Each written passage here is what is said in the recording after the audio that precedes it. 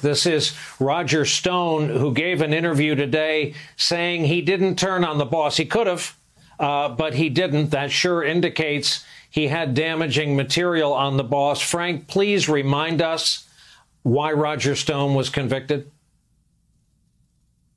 Yeah, lest anyone feel any sympathy for this man, let's just spend a minute recapping what he was convicted of and why the president had executed his sentence.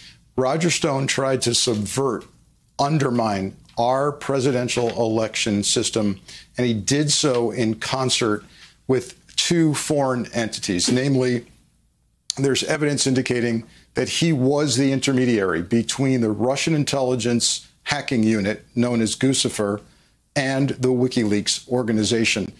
And I'll point to federal court testimony by Rick Gates, the former deputy chairman of the Trump 2016 campaign, who said in court, "I was riding in a Chevy Suburban with Trump to LaGuardia Airport. Trump took a call from Roger Stone.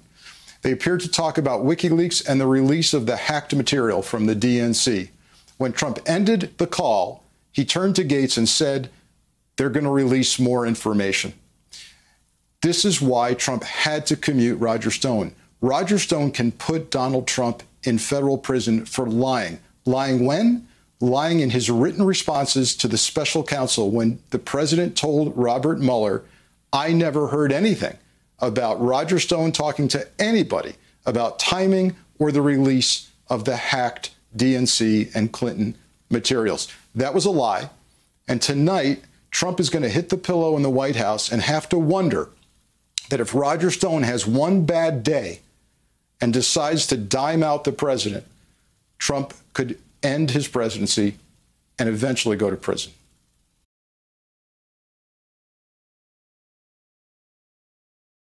Hey there, I'm Chris Hayes from MSNBC. Thanks for watching MSNBC on YouTube. If you want to keep up to date with the videos we're putting out, you can click subscribe just below me or click over on this list to see lots of other great videos.